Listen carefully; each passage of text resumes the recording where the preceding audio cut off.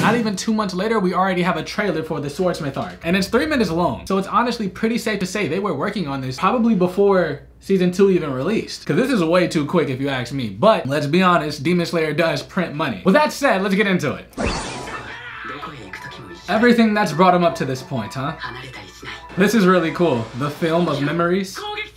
Okay, maybe this isn't the whole animation of season 3 then.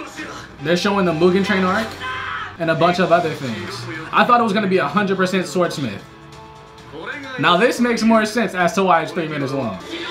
Such a good fucking arc. Gyutaro, by the way, is still my favorite upper rank. Yeah, look at this. Oh my god. So bright. Nah. I'm reliving all of these moments right now like, wow, that was amazing.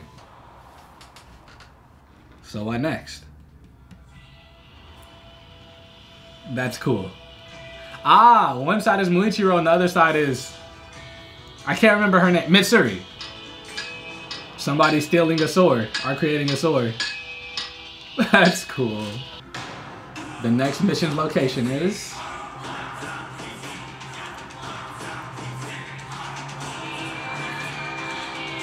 Is that a black Nichiri?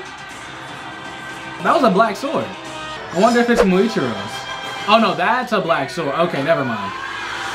Wait, no, that's it. Pay attention.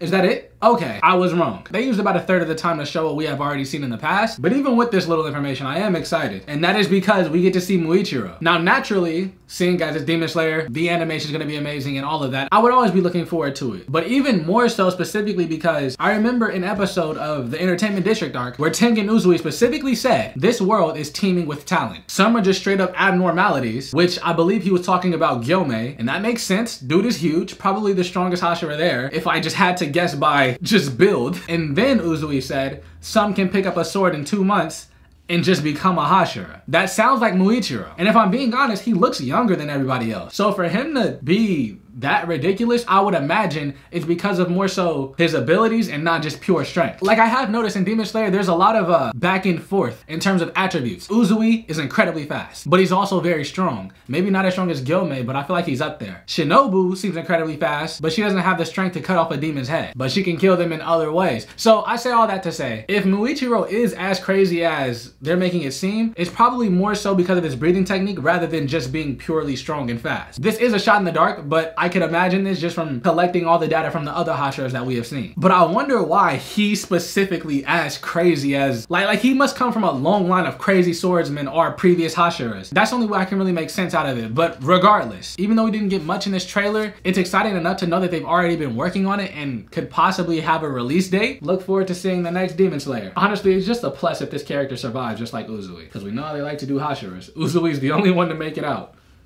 And I guess Giyu and Shinobu. Whatever. I'm out.